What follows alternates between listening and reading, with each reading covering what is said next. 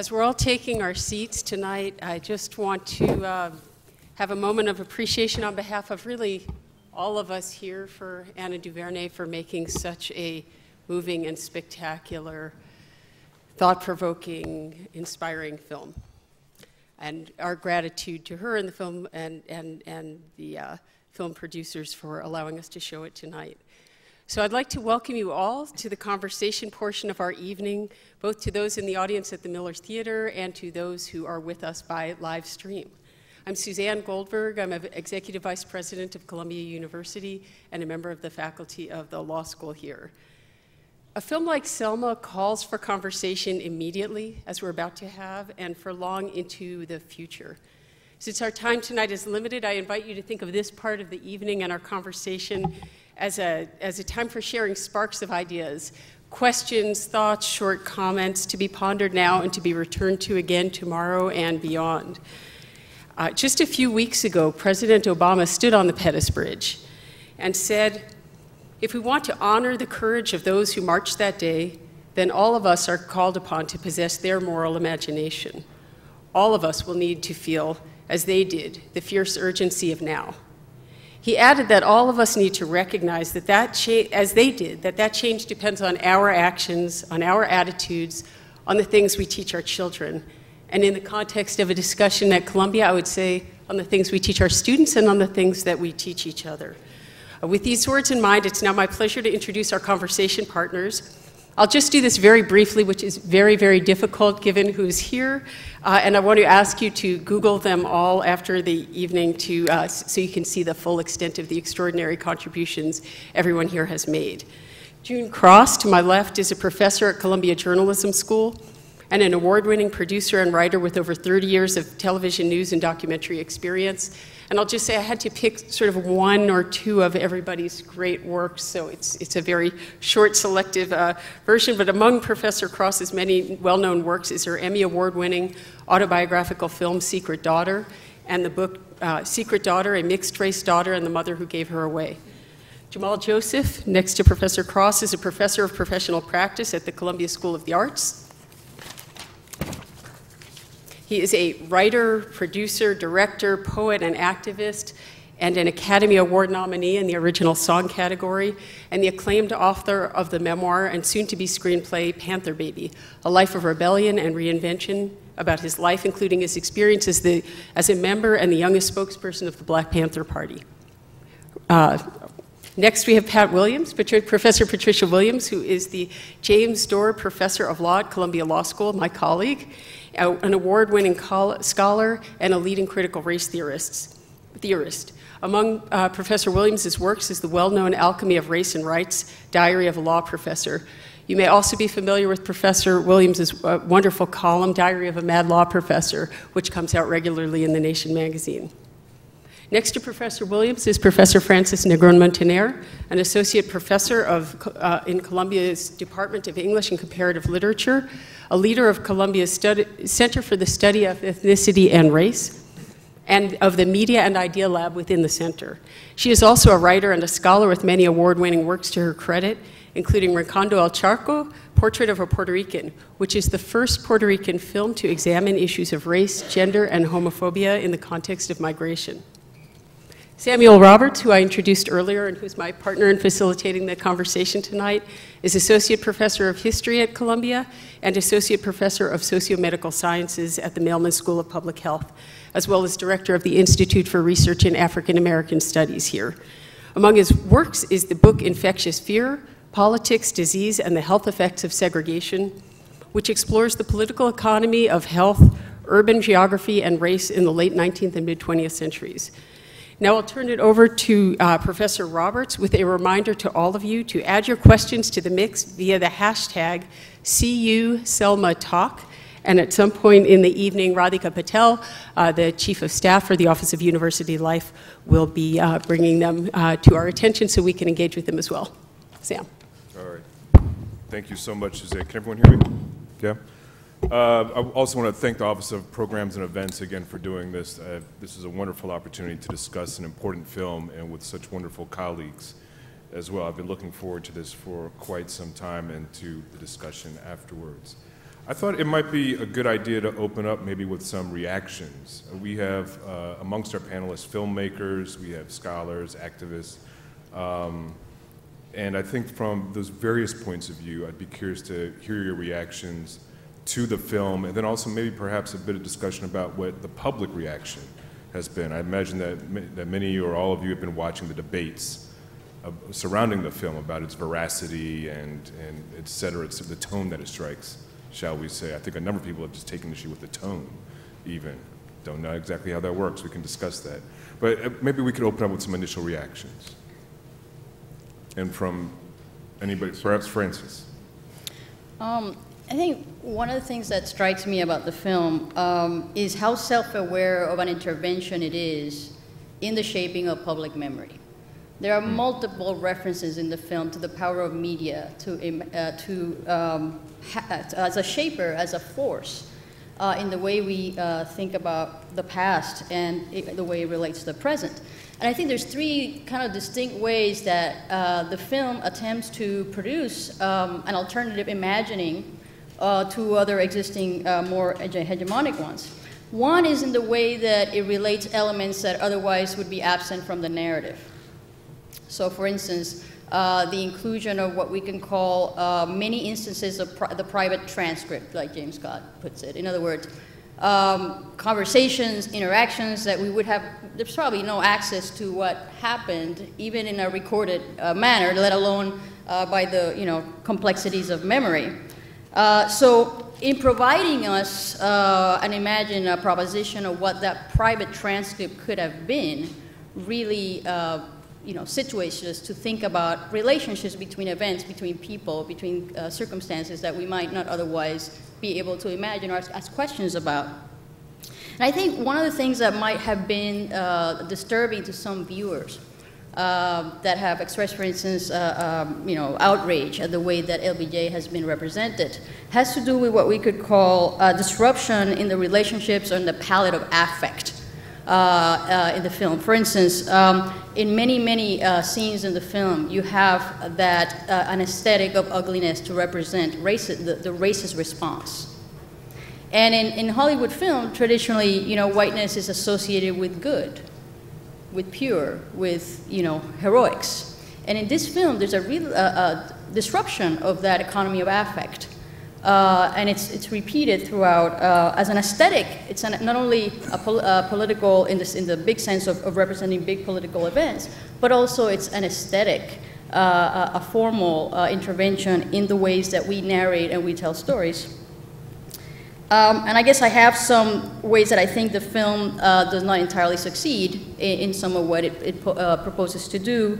And I also have some thoughts about continuities and discontinuities that the film proposes from a political, questions that it raises from a political point of view, but I probably leave that for later. All right. June, you had some thoughts that you shared with us over the past day or so concerning your reaction. I think this might be a good time if I could. So this is the second time I've seen it, and it was much more emotional for me this time. I didn't cry 5 times the first time I saw it. And I'm not quite sure why it was so emotional for me, but I also began to think, I was sort of piggybacking off what Francis has said, the power of media.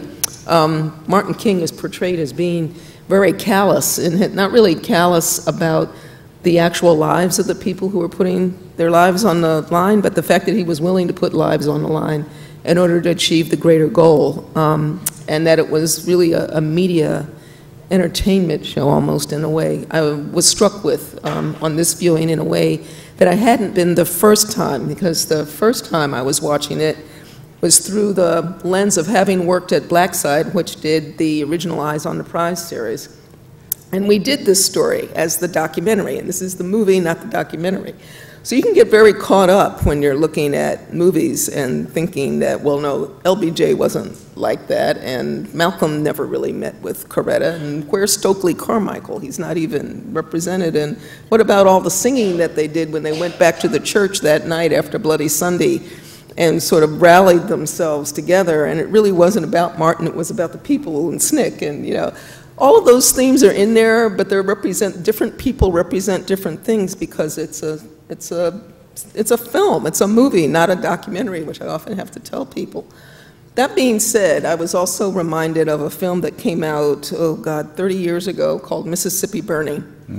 That was pilloried and ultimately sort of driven underground because it portrayed in Mississippi the FBI as being the good guys and rescuing African Americans from the clutches of the Klan, when in fact the FBI was paying Klan members to be informants, and they were perpetrating violence against those who were fighting the good fight in Mississippi.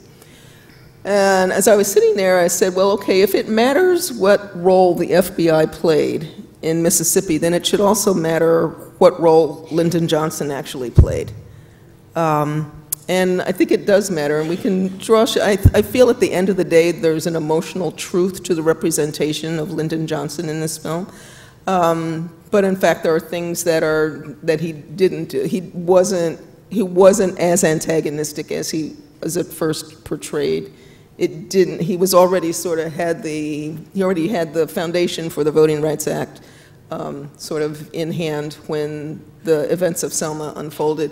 So it's not a nuanced portrayal of Lyndon, but it's an emotionally true portrayal of Lyndon. And you just have to sort of go back to your history books and go back and watch the actual documentary from Eyes on the Prize where we talked about this this event in order to sort of judge it against history. And to the degree that it does that, I think it's a wonderful thing, that it sends us back to look at the actual record, because these are real people. Everybody in there is a real person, and so you're sitting there, it's like, oh, wow, there's John Lewis, and there's Diane Nash, and there's Mrs. Boynton, and I know those, I've been in that cafe where Jimmy Lee Jackson was shot, and I interviewed I interviewed the man that owned that cafe, and he told me what happened, and that actually happened pretty much the way he said it happened.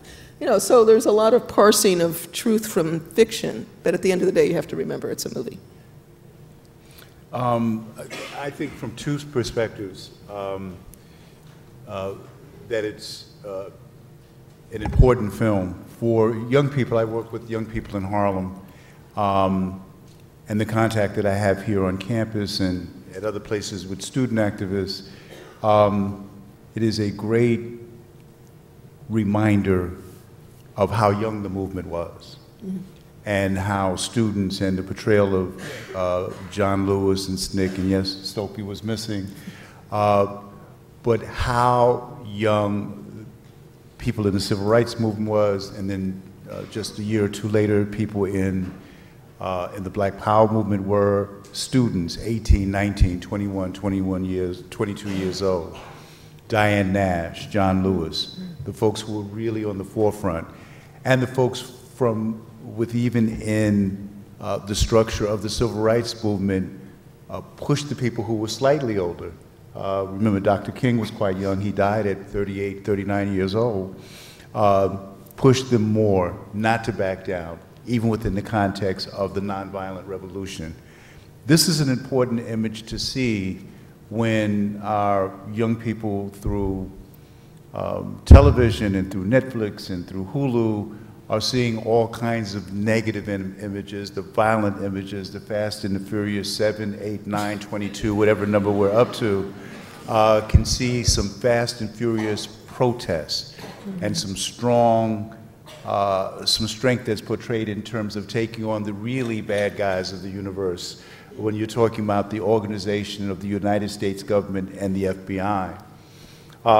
As someone who was a young member of the Black Panther Party, I like the bravery and the honesty with which the FBI's counterintelligence program was portrayed, which did so much to attack the civil rights movement and the Black liberation movement and anti-war movement, the student movement here at Columbia University. Speaking from the other side as a filmmaker who does narrative films, understands dramatic license when you have to take a great movement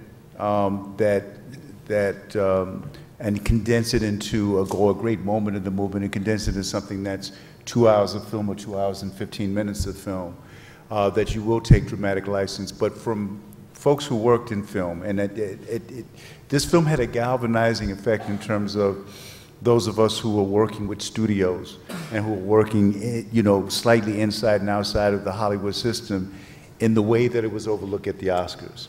And I was at a dinner in February called the Icon Man Dinner, and two black women organized a dinner that celebrated black men who had been nominated or had won Oscars in the history of the Academy. And my sons joked that when I accepted the invitation to go out there to say, well, Dad, you and the other four guys should have a great time. But it was actually quite full, and David Oyuelo was there, who played Dr. King, and Bradford Young, the young cinematographer who shot the movie, who photographed the movie. And it was a great celebration in terms of acknowledging that, but the work that has to be done. The Academy had a chance to make history in nominating Eva DuVernay as the first African-American female to be nominated for an Oscar. It failed to do that. And in so many categories, it failed to acknowledge great filmmaking and great work for an important subject, an important American film. And that had the effect of making black filmmakers kind of come together in a way to say, we will continue to tell these stories, and we will continue to understand that they are valid when they move people. They're valid when a film like this can continue to have life at Columbia University, but also it's being shown at middle schools and primary schools and high schools and churches and community centers, and that creates a kind of digital revolution that we should all be part of. Thank you. Suzanne, did you want to? I did have a follow-up, but it can wait a while. Yeah, please go ahead. I was going to ask Pat Williams to weigh in. Again, I'm hardly a filmmaker, but I am really, really intrigued by the fact that this movie struck me so intimately. It was such an intimate film, and part of it is just having lived through this. I was quite young, but not that young. I mean, I was I just turned 12 or 13 at the time this was happening. So I was very aware, and it was very formative. There are a couple of things that strike me. One is that this is a film for which there are transcripts. I mean, a lot of them are redacted, but actually the FBI does have transcripts of many of the intimate moments of this. No, I mean private transcript. I meant what happens in private. Yes, but I mean, but even what happens in public. My point is that even what happened in public, my understanding was compromised to some degree in the making of this film because of the proprietary fight among the King children, and that really broke my heart. To think about the fact that this actually is now taking place in a world where I think all of our civil rights struggles are taking place against a backdrop that is so denominated by proprietary battles over everything. So the intimacy of this was to some degree disrupted by the fact that I, at the age of 12 or 13, had almost memorized every word that King said, and it was disconcerting to have well-written, but clearly not the kind of singing rhetoric that were his precise words. They were very, very carefully chosen words, and this was rewritten. So it was a representation with some sense of fiduciary duty, and that's what really intrigues me about it is not a documentary, but a film of this stature has some sort of fiduciary responsibility. What was standing between that and its rendering was, again, a kind of proprietary world that I think has become the new edge of politics, because it is proprietary, not just about owning particular words. It is, I kept thinking, what will happen in today's world if there is a need for this kind of, and there certainly is a social movement that we need on all kinds of things, but could we have this kind of march on Pettus Bridge in today's world? And it seems to me that there are a lot of things militating against that. A lot of that has to do with technology, proprietary interests in technology, battles on the legal field about whether or not you can, who and what you can film, who owns what, and then laws about security and terrorism, because one wonders what a young movement like this would meet in today's world where everything is surveyed. It isn't simply a matter of, putting a tap on a wire. I mean, every bit of what we do is surveyed, and that surveillance system is something that I don't see college students. There's no SNCC movement. People don't seem to feel personally implicated by the political dimensions of the fact that every single part of your lives is being recorded on your instruments or on your computer or on street corner cameras. And it seems to me that the apathy in the face of that is something that I would hope that people would take away from this movie. We're not going to have another civil rights movement when we need it unless we really begin to oversee and regulate, who can draw from the palette of representations that are digitally recorded on every single one of us, and who can assemble who we are in ways that may or may not be faithful to the human beings, the complexity of the human beings we are. Yeah, just very quickly, other thing that's really ironic too, you talked about in terms of the surveillance and almost kind of how we gladly gave that all back in the face of 9/11 because the government said that, you know, people fought against counterintelligence, pro the Freedom of Information Act. But you look at the image of the police and you look at the image of the police today, the militarization of police, and in the way they show up in poor communities and the way they show up in the shootings that's going on, you look at that and you go, not that much has changed except the weapons are better and the body armor is better. But that same kind of presence. Jim Clark looks quaint compared to police officers in Ferguson. Right. Yeah. Horses and billy clubs are nothing Exactly compared right. to Bearcat Yeah. armored vehicles. That's right. You know, but I think each generation has to invent its movement for itself. I don't think this generation, I mean, you know, we sort of saw with Occupy the beginnings of a movement that didn't really have a direction and a strategy or tactics. But then oddly enough, out of the same generation, we're seeing now what I would think of as a second civil rights movement surrounding the use of cell phones to capture police misconduct. And we've now got, just in the last week, 3 policemen who are suddenly, you know, their stories are unraveling as a result of individuals with cell phones who are, you know, engaged in the revolutionary act of recording a cop, you know, and unraveling the stories that the police try to tell. So I think it's, you know, I always, you know, there's a part of me that's, you know, nostalgic for, you know, like the good old days when we were marching, but, you know, that movement accomplished what it could accomplish, and now we're in a new world and a new age, and, you know, your generation is going to have to figure out what revolution you're going to create with the instruments at hand. You know, this is why I think net neutrality was such a huge victory, you know, that we still have some control, even though they're watching us all the time. You know, they can't watch all of us.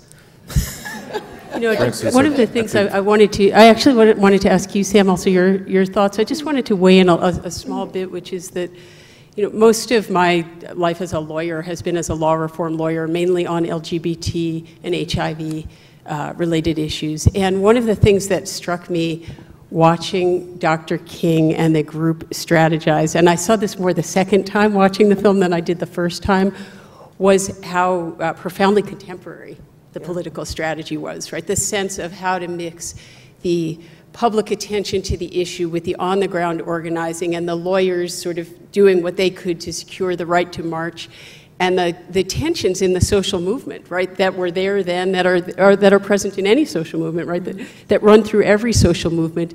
And one of the challenges, and I think I see this with in talking with students often, is the expectation that, you know, there is a social movement that has a vision, and it's not successful unless it sort of achieves that vision in lockstep, and it's never been that way. And part of what you see is, even with the diversity of views and the diversity of strategies, there is this way that a shared end goal come at from many different perspectives can be moved forward. There are ways to get there, and I think that for me is part of what is inspiring and reinvigorating when I think about steps that we are all, or each of us, is trying in different ways to take today.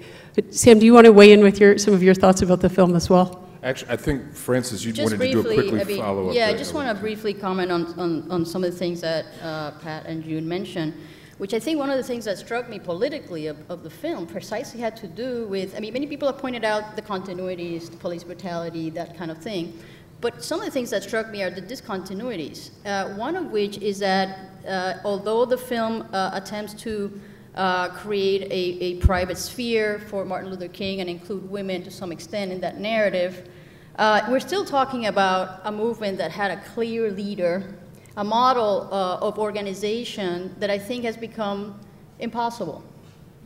So I think one of the questions that the film asks for me is precisely has to do with how much things have changed in terms of how we conceive of social movements. For instance, we have a huge social movement in this country around immigration rights. Does anybody know who the leader is? There is no leader. you know, there's a multiplicity of actions in various fronts with various tactics and various relationships to each other, using media, which is something that the film and the moment, both the moment and the film capture and anticipate that will be a very important aspect of mobilization, but with the contradictions that that have been mentioned, or the paradoxes of this new digital moment. So in that regard, I think one question to be explored is actually not only the continuities or the questions that the film raises that we might recognize as still problems to this day, but also the discontinuities, because that does raise the questions of strategies, tactics, and modes of mobilization. Yeah, I particularly like that point as well. One of my reactions to the film, this is my second time seeing it, and I'm also having a different reaction to it as well. I do have, first of all, I like the film. I'm not a filmmaker, so you all may take issue with it. I like the way it was executed. I thought the acting was particularly good. I'm not even a film critic, so I'll put that out there as well.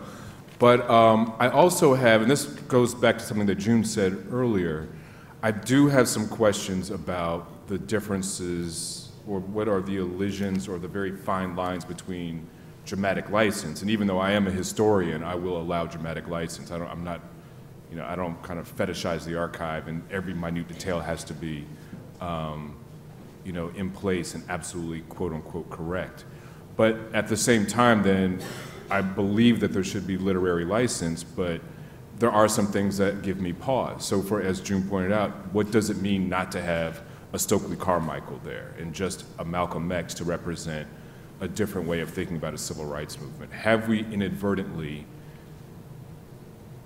recapitulated or reiterated, you know, a very popular liberal narrative, which is that Martin Luther King led the civil rights movement and we all lived happily ever after? And that's clearly not the case 50 years later, where voting rights are, you know, in high jeopardy as we began thinking about this. So there is a moment where Stokely Carmichael is telling Martin King, why don't you just say the words Black Power? It's not that difficult. And June will tell you, because it's in the documentary. I think it might be in the one that you produced in one of the episodes that you worked on, June. Mm-hmm.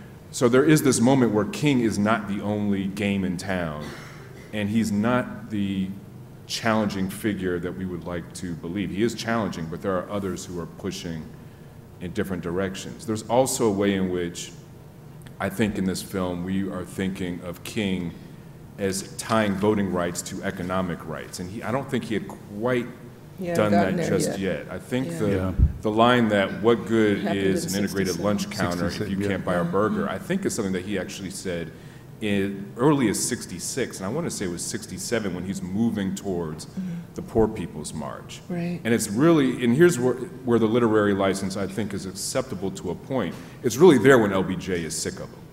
It's really in '67. Like, I don't think Martin had really done the public critiques of Vietnam in '65. In the film we have him saying, oh, you can send troops to Vietnam, but not, I'm not sure he's really saying that publicly. Whereas in '67 he has that moral crisis and says, I can no longer be just about civil rights, just about voting rights, and think that's fine without critiquing American imperialism. So there is a bit, there's a bit of crushing of a very complex 4 years into 1 year there. I mean, those are my immediate reactions. Yeah, and that great speech, of course, at Riverside a year before he was killed on Riverside Church, exactly. had poverty, racism, and war, and really connects those things. But there's something else that, and I agree with that point that June made, but the other thing I think that it did do, and again, knowing what film does for filmmakers and for aspiring filmmakers, for young people, it's the emotional truth. It's the fact that a few of us watched it, and this is my second time seeing the film, and fought back tears. And that, I think, will inspire two things.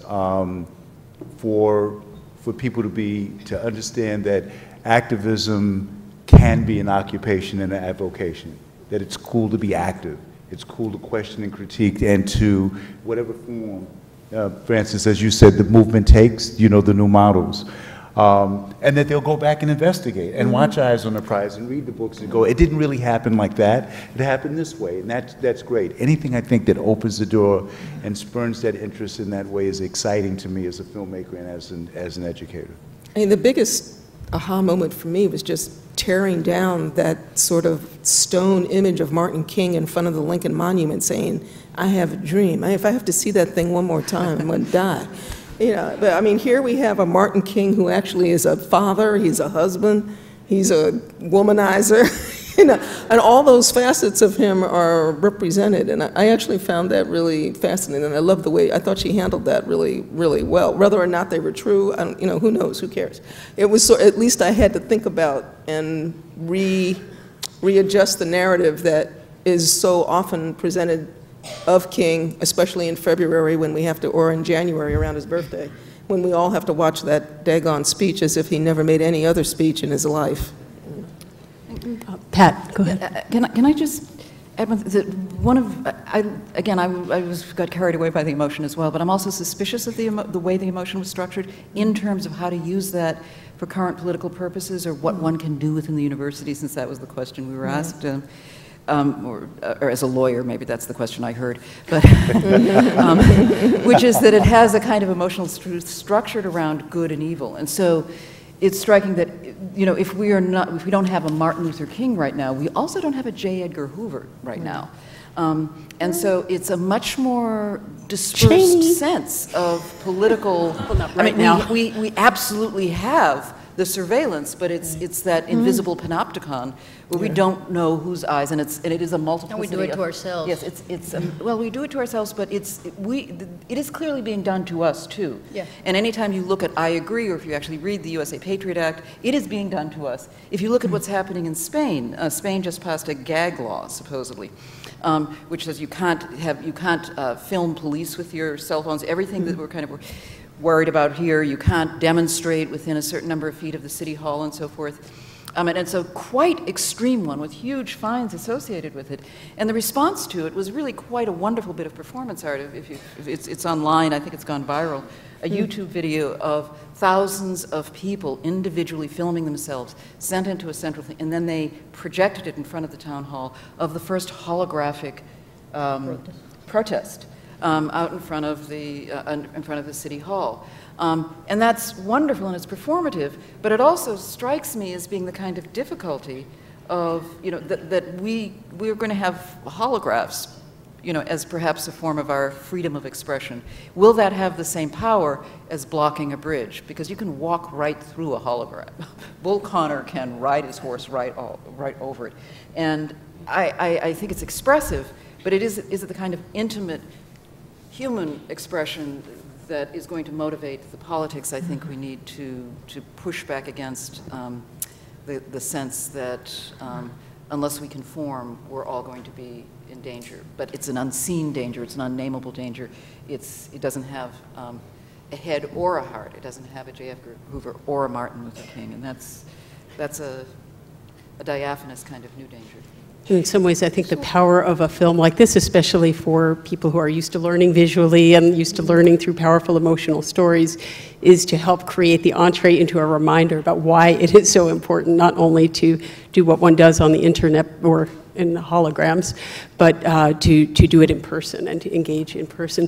Let me just pose, time is flying here, so I want to pose a couple of the questions that we received via Twitter, and then I guess everybody, just out of respecting the time, has about a minute to respond to either of these, any of these, or anything else you'd like. Is this the lightning round that you told us about? What's that? You promised a lightning round. Lightning round. Yeah, lightning round, exactly. Okay, great. Exactly, the buzzers are ready.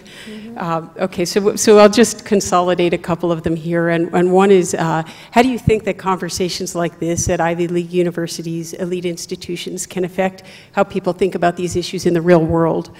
And a second is, in light of events like the killings in Staten Island and North Charleston, how do you think contemporary Americans can protest in a meaningful way? So these actually intersect to some degree with the conversations we're already having, but let me turn it to the lightning round for each of you to share your thoughts briefly. I mean, you guys are going to graduate from here and go out and be judges and lawyers and leaders of movements, and you're going to be writing policy papers and working for a congressman or working in public health and doing things. I mean, I think it's very relevant that you begin to question to what degree are you living in your ivory tower, and to what degree can you take the lessons of a Selma and apply it to your life? Yeah, I do think that the power of the people, the power of marching and protest is still relevant. It's still amazing to see bodies on the street, bodies at university protesting that. Harry Belafonte talks about the civil rights issue of today. He's been involved from then till now.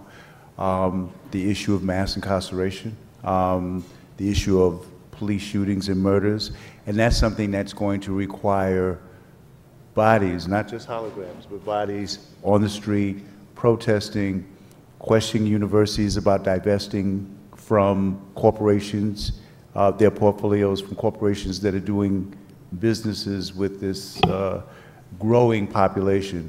I know I'm over a minute, but Common and John Legend, when they accepted their Oscar, said something that bears thinking about, that there are more black men in prison tonight as we speak, than there were in chains at the height of slavery.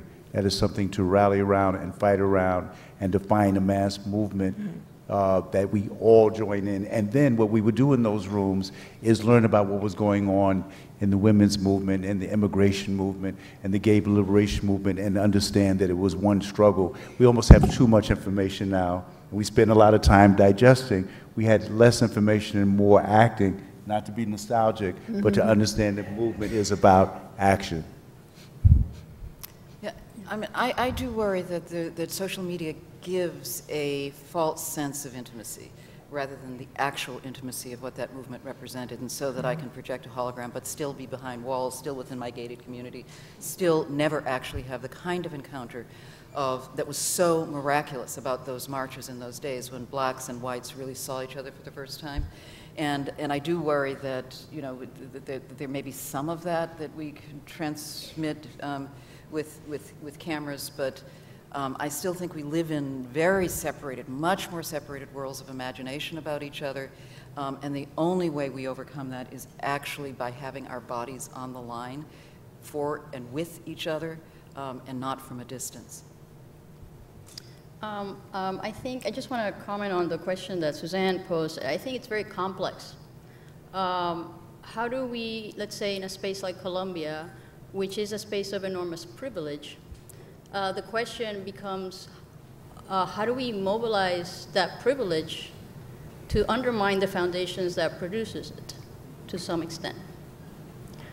And I think a practical question, I guess, for everyone, and I certainly face this question myself, being part of the Ivy League, is what is it that we can do with the resources, the symbolic capital that we have in order to transform our society? And I don't think it's an easy answer. I don't think it's inherently a question of just saying we go to the streets together, or, you know, these are complex questions that we face every day in our lives as we become professionals, as we become members of the elite, if we're not already. So I think that is, you know, I think a question for all of us to talk about, because I don't think it has an easy or simple answer.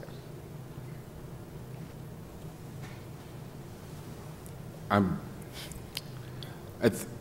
have a bit of a different perspective on that in terms of what students could do here. I think 50 years ago, each of the volunteers that we see in the news, the young volunteers that we see in the newsreels, not all of them, but many of them had parents at home and said, what is this you're getting involved in? This is dangerous, it's silly, you're going to be labeled a communist. Are you going to get a good job? Is this why we paid tuition money for you to go to college, et cetera, et cetera. I think that has not changed. I think there is a game in elite education that hustle is still there, right? There's a hustle that's going to scare all of us into believing if we don't, you know, have the right major and get the right GPA, we're going to all be just living on the streets. You know, there's that rat race. And I see it in my students where they're just, you know, really just burning themselves out at age 19. Not a very healthy way to go about an education, I would say. I think there are many examples today that prove that to be a lie. There are many people who were activists coming into college, coming into Columbia, coming into Barnard, coming into Harvard, Princeton, a lot of places. I don't know about Princeton, but I jest with Princeton, and have made, very fruitful, and I don't mean monetarily, but, they're feeding themselves, but I mean very rewarding careers, fruitful, with what they did. I'm not sure. I agree with Francis on the point about, can we leverage elite status to dismantle the foundations of that system? That is the problem of the age. On the other hand, there is a way in which, if the master's tools cannot dismantle the master's house, maybe you can steal the tools and build your own house, and to kind of, rephrase the old line. And that you can take what you learn here and do something that's not part of the hustle that's being sold to you. There are ways to work outside. I just want to clarify that I disagree that that is a choice people can make. Definitely, and students do. I'm just raising that this is a large question. Yeah. That some people make that choice, which doesn't totally abolish the contradictions and the paradoxes of it, but yet can make a contribution to the dialogue and to the process. So I just want to. So I'm not saying that people are not doing it necessarily. I'm just saying that it is a complex question, and it confronts us with a myriad of choices, and people are not all making the same choices, and that even the choices that we might find to be the correct choices or the right choices politically are still, begging more questions. I mean, it's not the end. I mean, just saying I'm going to be an activist is not the end of the questions, I guess. Absolutely.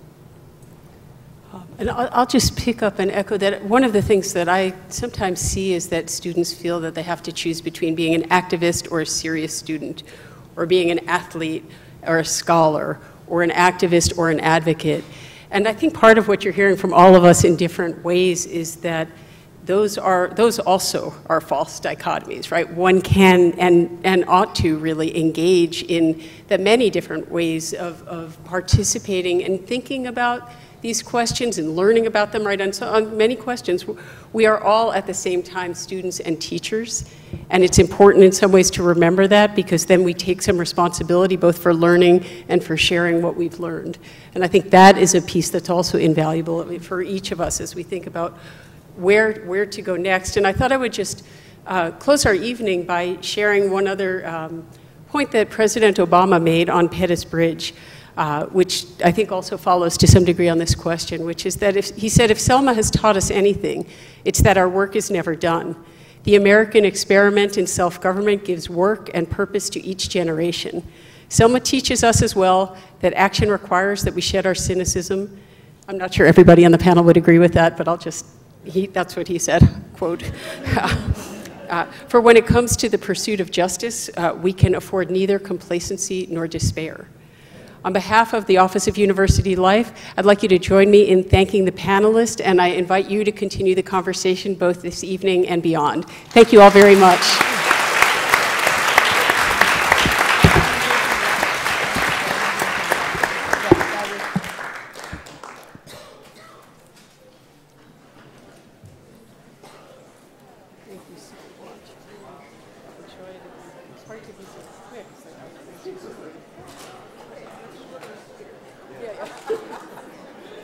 Avoid repeating ourselves too much.